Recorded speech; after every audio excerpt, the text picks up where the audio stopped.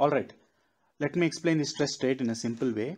Most of the solid mechanics problems, including these two examples that I have shown here, are in a state of quasi-static equilibrium, which means the net force and the net moment are zero. It also implies one more important thing, which is any subpart will be in equilibrium, which means, say if I take two subparts, both are of different shapes, and you isolate them along with the forces and moments, each of these subparts will be in equilibrium. Let's exploit this to obtain the state of stress. And this is the 2D representation of a chalk loaded in tension. And if I do an imaginary cut here, and let's analyze the top portion of this, and for this to be in equilibrium we need a force at the bottom face, and this force F could be considered as the internal resistance offered by the entire cross section to the external load. Let's go a bit further and consider the internal resistance of each and every point in the cross section, and that's where we get the notion of stress, and that would be like, in this case it will be F by A, and see that we have gone from force to stress in this case.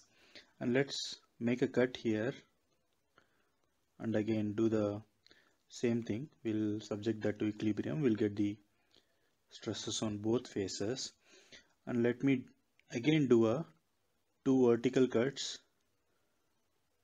here, and we'll get the subpart which is also in equilibrium. And these two faces doesn't have any stresses, right? So could you explain why? And try to do this till I reach a point which I'll represent it as a small square, say of the order of 10 power minus 6 meters. There is a significance for this number. If you just happen to know that, just comment it out. And this is what we obtained for a point. So we started from the force equilibrium of a structure, and all the way we went up to the stress equilibrium of a single point, and this is what we call as a stress state. Let me loosely define the stress state. It will be the free body diagram in terms of stresses at a point, and a stress state gives the nature and magnitude of stresses at a point.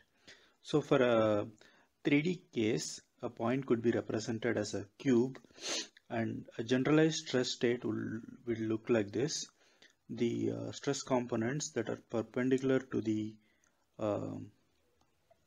plane are known as the normal stresses, and whatever the parallel to the plane are known as the shear stresses.